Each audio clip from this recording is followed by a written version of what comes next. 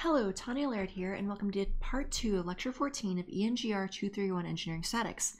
In this portion of the lecture, I just want to work through some basic examples of applying the formulas to find the centroid of areas via integration. So as a review, let's consider some basic formulas. We have our first moment of area formulas.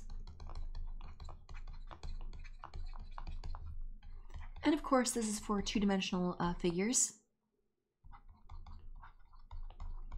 Our first moment of area, we have Qx, which of course is the first moment of area with respect to the x-axis, and this measures how much of the area is how far from the x-axis, and that is equal to the integral of y dA, and that's going to be associated with a horizontal, basically differential element. And then Qy is the first moment of area with respect to the y-axis, and that is the integral of x dA. And that represents how much area is how far from the y-axis. And then we have our centroid formulas.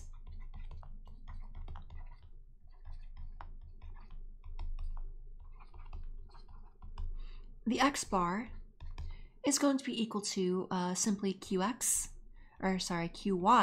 because we're interested in how far we are from the y-axis, which is basically the x bar, the x coordinate of the centroid. That is equal to Qy over A, the actual area of the shape, and y bar is going to be equal to Qx divided by A. Measuring how much area is how far from the x-axis, and then dividing by the total area. Again, this is really nothing more than an integration way of doing a weighted average. Okay, so I want to work with a few basic examples first. And I think I'm going to start with the most trivial example I can think of, and that is the centroid of a rectangle. So the trivial example, just to demonstrate how these formulas actually work before we get into anything with any kind of complex integration, a trivial example is the centroid of a rectangle.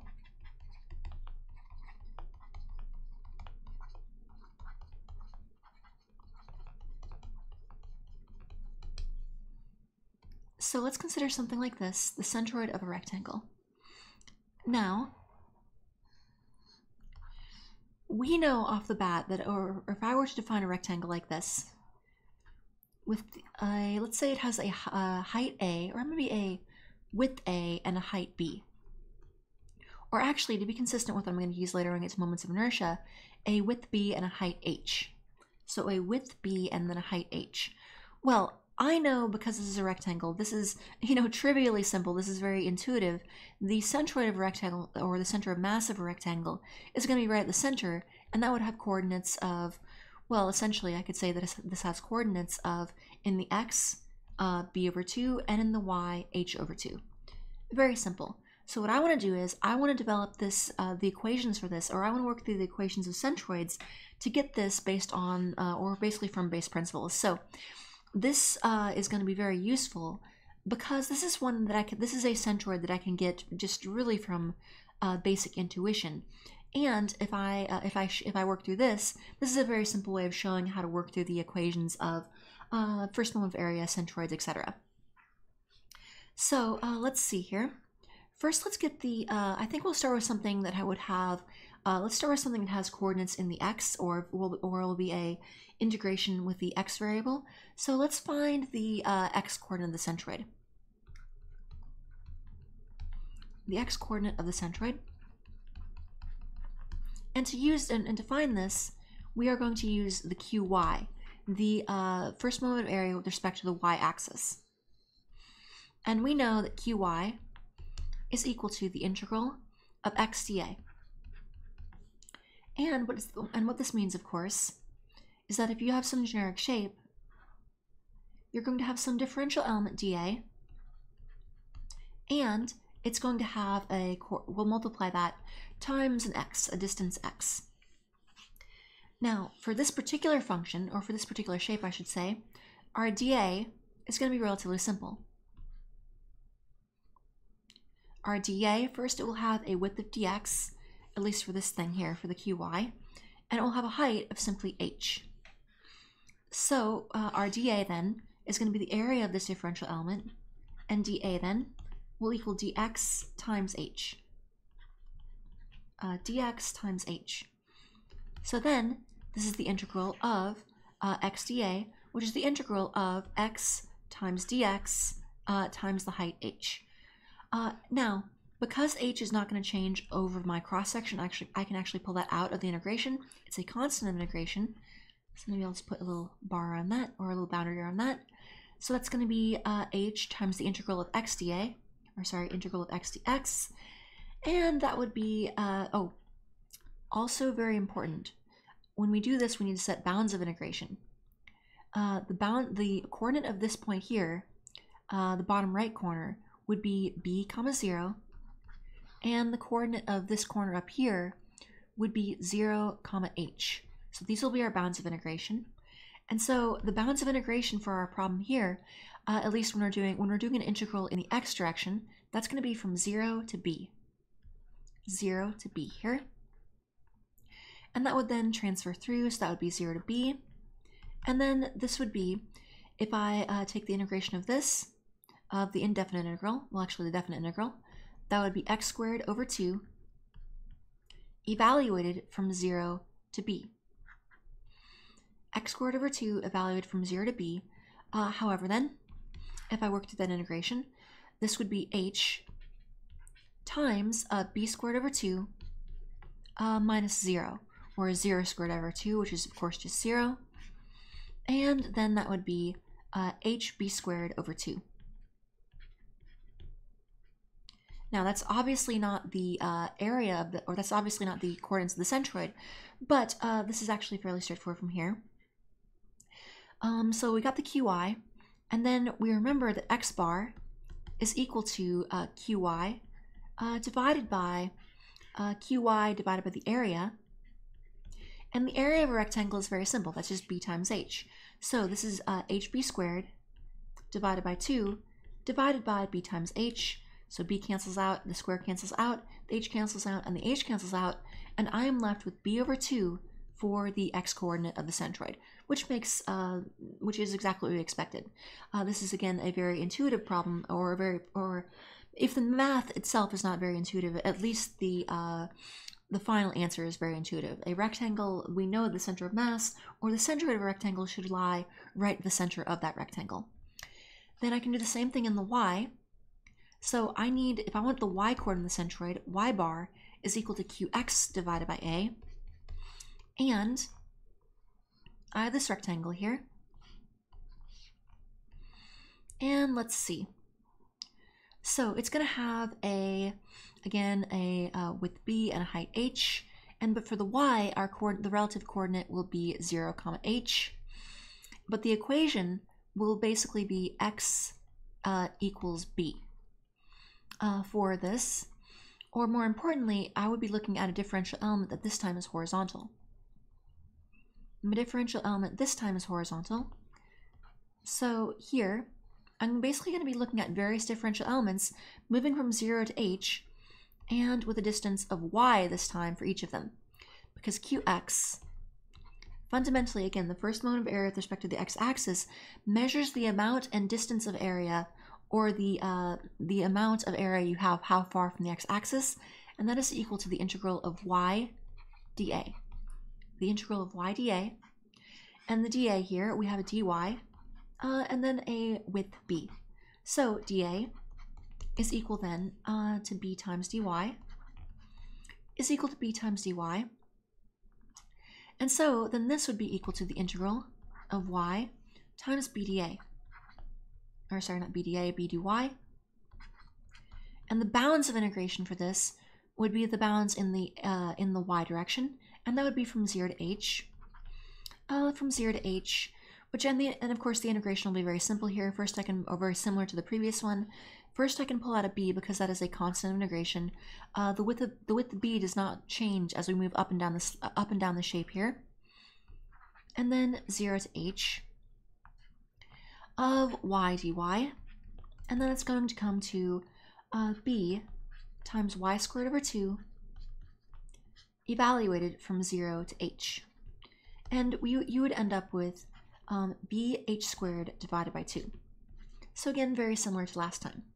So again is our qx, the first moment of area with respect to the x-axis. And then the y bar, the y coordinate of the centroid, would be equal to qx divided by a. Qx divided by a. So the area, and then the area formula is just going to be the same as previous, just b times h. Now, for this rectangle, I just went ahead and used the formula for what we already know for the area of rectangles, b times h. If you have more complex shapes, like just a random curve or something like that you were given the function for, you might actually have to, you might want to go and, you would have to go and solve for the area by integration. But again, for this particular one, it's just a rectangle, and I, of course, know the area of rectangle is just the length times the width, or the base times the height. And so then qx here, if I divide this is bh squared divided by b times h. Oh, of course, bh squared over 2, can't forget that. bh squared over 2 divided by b times h. So b and b cancel out, and the squared and the h cancel out, and I am left with h over 2. So then, finally, my x bar, comma y bar, the actual coordinates of my centroid will be b over 2, what we got previously, comma h over 2, exactly what we would expect for the centroid of a rectangle. Okay, so there's that. So the next example I'd like to look at is applying these formulas to something that is a little less intuitive, but it's something that I've looked at quite frequently in this class, and that is the centroid of a triangle. So consider the centroid of a triangle. Maybe just find the centroid of a triangle, or the coordinates of the centroid of a triangle. Or maybe I should even say the centroid of a right triangle. And I focus on right triangles because basically any triangle, right or non-right, can always be broken down into a series of right triangles. And we'll use, and if you need to, even if you don't know the formula for a more complex or obtuse triangle or something like that, you can break down a more complex triangle or a non-right triangle into a series of right triangles. And using the formulas that we'll see later on in lecture 15, I suppose, for centroids of composite areas, you can find the centroid quite easily. Find the coordinates of the centroid of a right triangle. And again, I'm going to do this as kind of a derivation, looking at how to find the formulas that we've been using. So, as a review, we've been using the following formula when we've discussed equivalent point forces of distributed loads. If you have a triangle with, say, a center of mass, well, this is what we're looking for essentially. If you have a right triangle, the formula we have used is that if you have a triangle that is a width b and a height h, we have made a point of saying, or we have said, that the centroid, the coordinates of the centroid, are at h over 3 and b over 3. In other words, the centroid is 1/3, or the coordinates of the centroid are 1/3 of the distance from any base. Let's see, and then b over 3 here. So what I would like to do is derive this formula. So I want to end up with an h over 3 and a b over 3. So let's work in the x direction first. So in order to get the coordinate of the x coordinate of the centroid, I first need to get the qy, again, the first moment of area with respect to the y-axis. So first of all, I need to come up with an equation for this. I need to come up with an equation that I can actually integrate. So I'm going to have a triangle that will be positioned directly on the origin, with the right angle right at the origin. And the only reason for doing this is that this makes the math a lot easier to derive. There are very simple formulas for moving a centroid left, or moving the formula for a centroid left and right for a composite shape, and again we'll see that in lecture 15. So this would have coordinates, let's see, b comma 0 and 0 comma h. Now what I want to do is I want to get the actual equation for this line.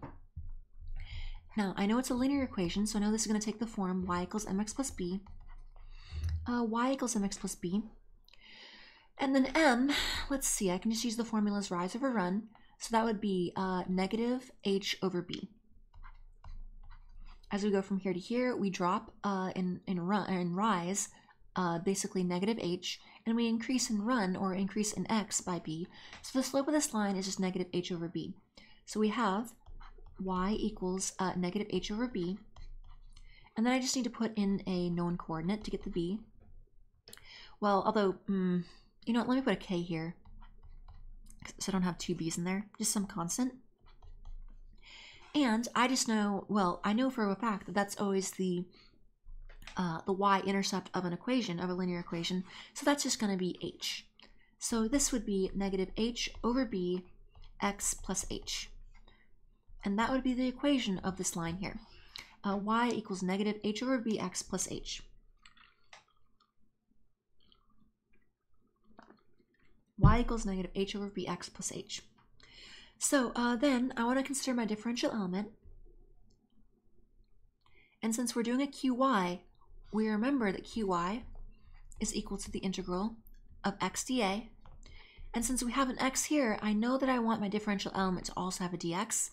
And then the height of this differential element here is just going to be equal to the y here, this negative h over bx plus h. This negative h over bx plus h. So therefore, dA is equal to just length times width, or base times height for this rectangle. So that will be negative h over bx plus h times dx. So now our formula is the integral of x dA, x times, I'll give myself a little more room there for the bounds, x times negative h over b, x plus h dx. And the bounds of integration, because we're doing it in the x direction, this would be from 0 to b.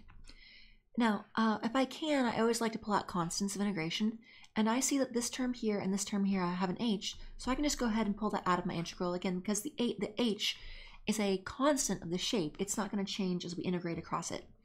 So that's h times the integral from 0 to b of x times negative, or I can just treat this as, I guess, 1 minus, that would be x over b. I just basically move these around and we pull out an h.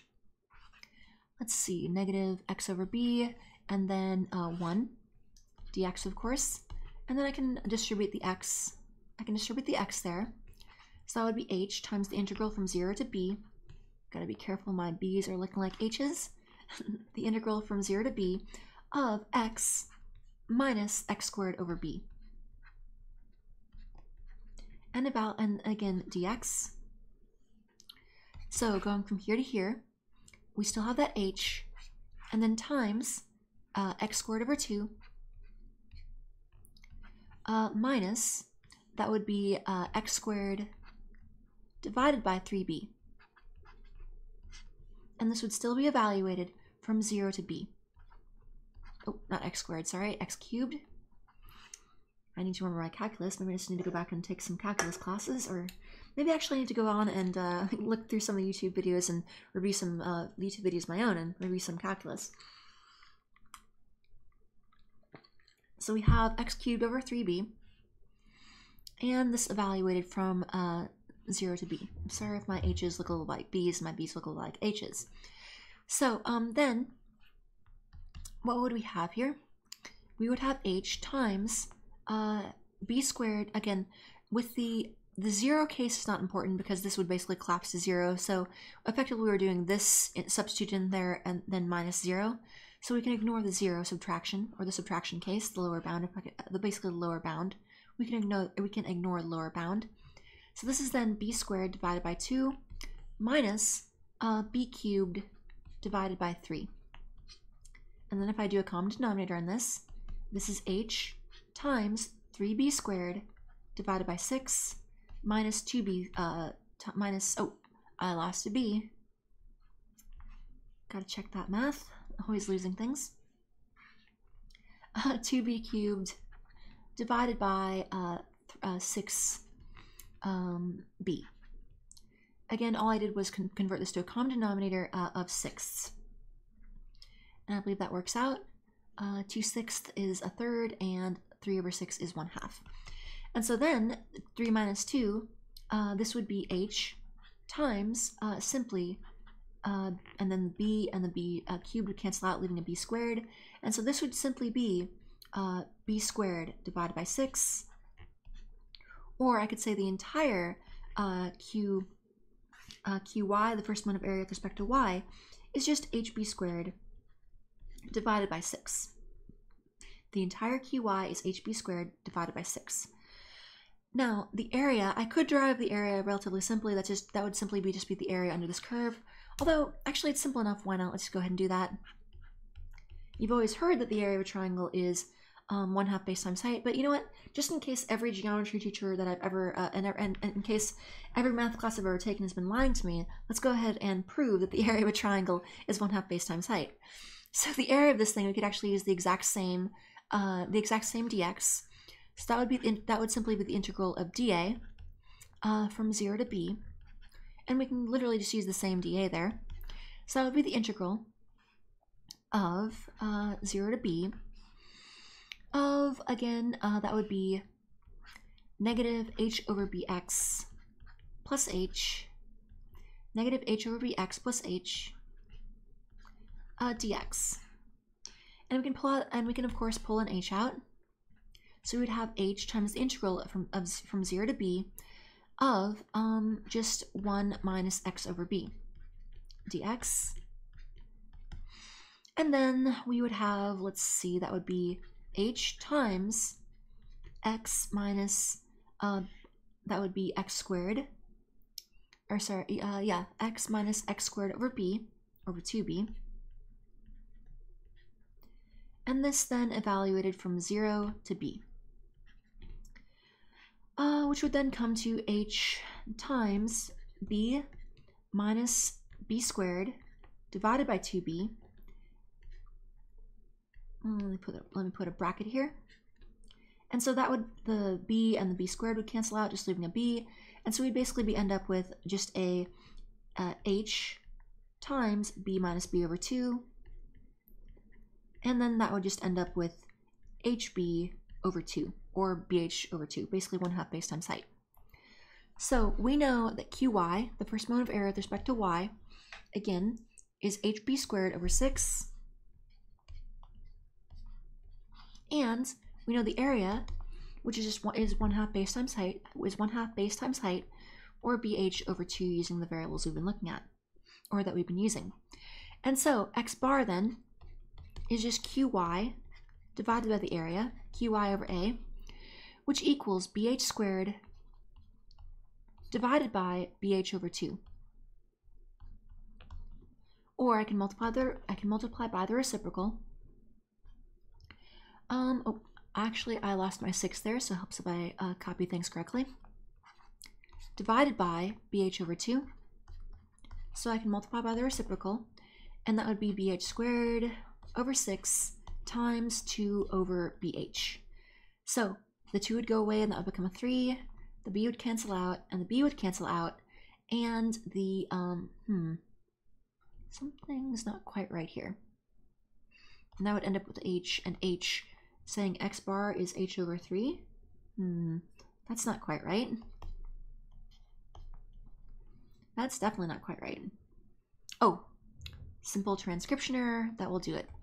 I was adding my own sanity there for a second. Qy is not hb squared over 6, it is bh squared over 6.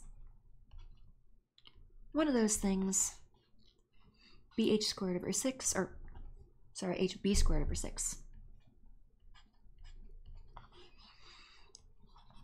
hb squared over 6.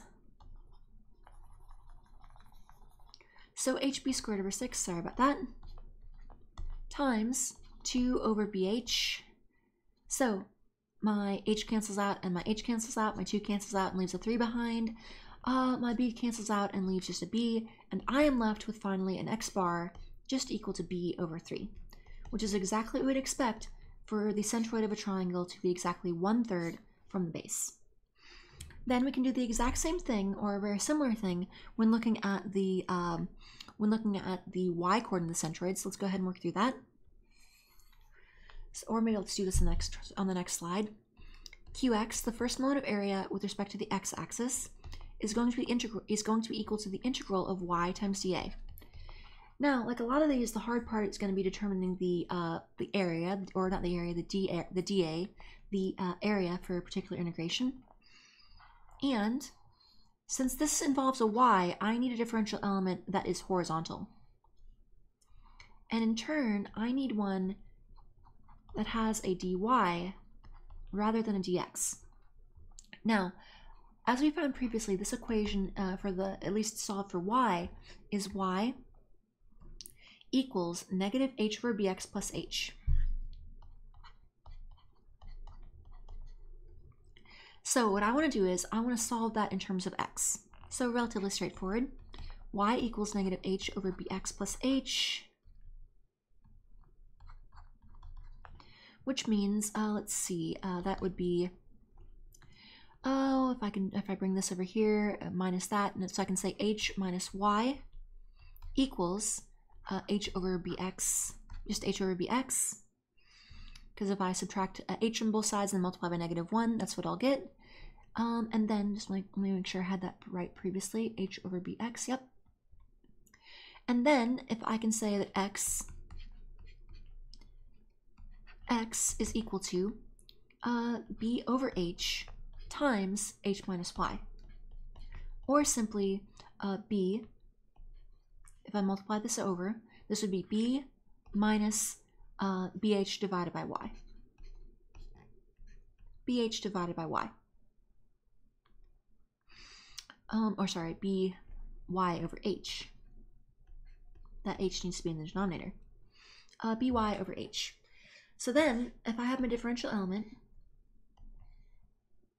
at any given y, we'll have a height of dy and a width equal to b minus by divided by h.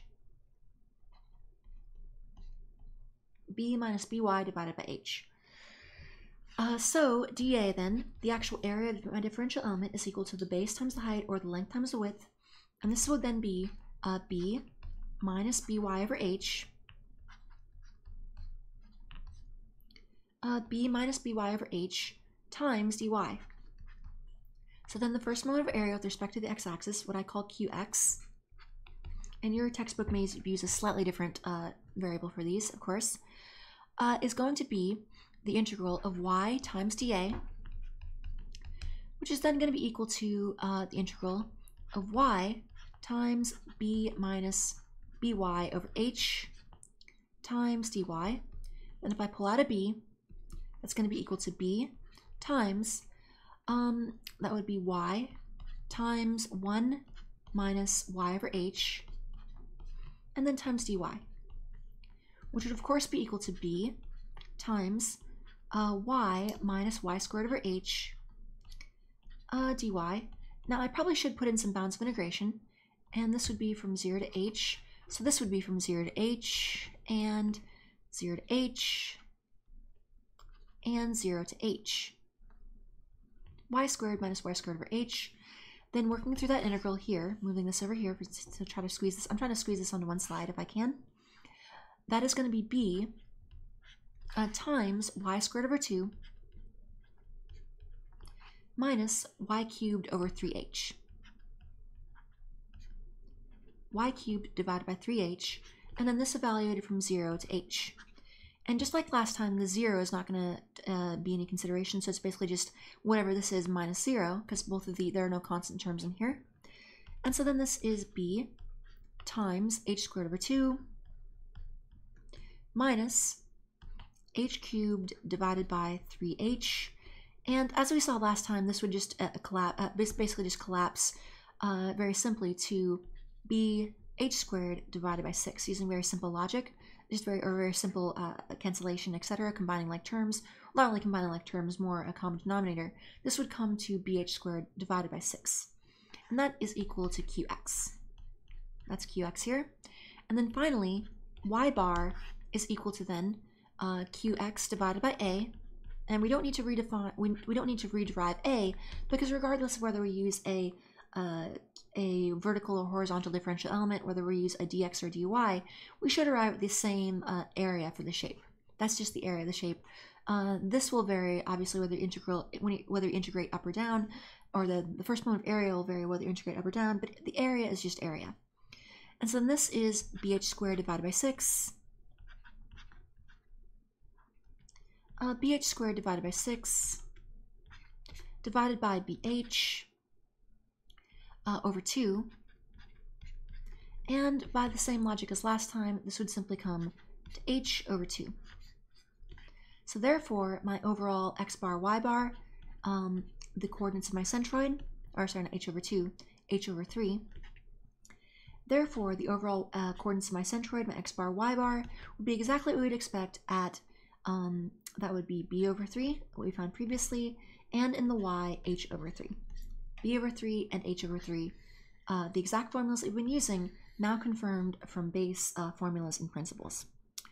Okay, so that's the basic idea of how you apply these formulas. Now I might show you how this works on something more complex, but really all of these for centroids are going to follow the same basic method. So for example, we could look at something like a parabola or a parabolic spandrel. Even something more complex, like if we had a parabola and then a linear equation, a sort of a composite shape, and I asked you to find the centroid of this, all you would do is just construct a differential element. Like if you wanted to find the x-coordinate in the centroid, you would use a dA to find your qx, and you'd have a dx here. And if, let's say this was like, I don't know, 2y squared on the parabola, and this was, I don't know, 1/2 x or something like that, you would have a height equal to 2y squared minus 1/2 x. Or sorry, not 2, I shouldn't say 2y squared, sorry, 2x squared. Y equals 2x squared, and y equals 1/2 x or something. That would be the equation of might be the equation of the linear, that might be the linear equation. Y equals 1/2 x, and maybe y equals 2x squared is the parabolic equation. And so you'd end up with a differential element dA here, like that, a dA. And the height of this would just be 2x squared minus 1/2 x, or actually the other way around, top minus bottom, 1/2 x minus 2x squared. And then you'd have to find where these intersect, for example. Let's see, where would these intersect? 1/2 x equals 2x squared. Well, we would end up with 1/4 x equals x squared, so 1/4 equals x, or just x equals 1/4, I suppose. If I divide both sides by well, just divide both sides by x essentially. So 1/2 x equals that, and then the y coordinate would be similar. So I guess that would be what? That would be, if I put a 1, that would be 1/8 or 1/16, 1/8, yes. So that would be 1/4, 1/8. And that would be relatively straightforward. So if I wanted to, so again, this is just sort of another simple example that I'm just kind of sketching out here, where you had a more complex thing, where you had for example, a parabola, the centroid of an area that you want to find on a table, in a simple formula table, where you maybe had a shape that's like made up of a parabola on the below and a linear equation above. This would go from 0, the origin, up to the intersection point, which you might have to solve for. And the qx would just, or the qy, the first moment of area, would just be equal to the integral of x dA, and that would be equal to the integral of dA here, would be 1/2 x minus 2x squared times dx. So then this would just be the integral of x dA, or x times 1/2 x minus 2x squared dx, of course, and evaluated from 0 to 1/4. And then you could get the a just doing the integral of the area. The area of a shape is very simple. That's just the area between two curves. Again, this is basic calculus. So I don't know if I want to spend, if I feel I need the time, I don't know if I feel the need to spend a lot of time on this. Centroids are fairly straightforward. Once you actually, or centroids via integration are really just an extension of a lot of the things you've seen before in calculus class. I wanted to work through a few very basic ones, looking at both the centroids of rectangles and the centroids of triangles, to derive some of the basic formulas we've looked at. But really, most of these are fairly straightforward. You start by setting up your differential element, or really the hard part you have to do is set up your differential element, this dA, and solve for any bounds of integration.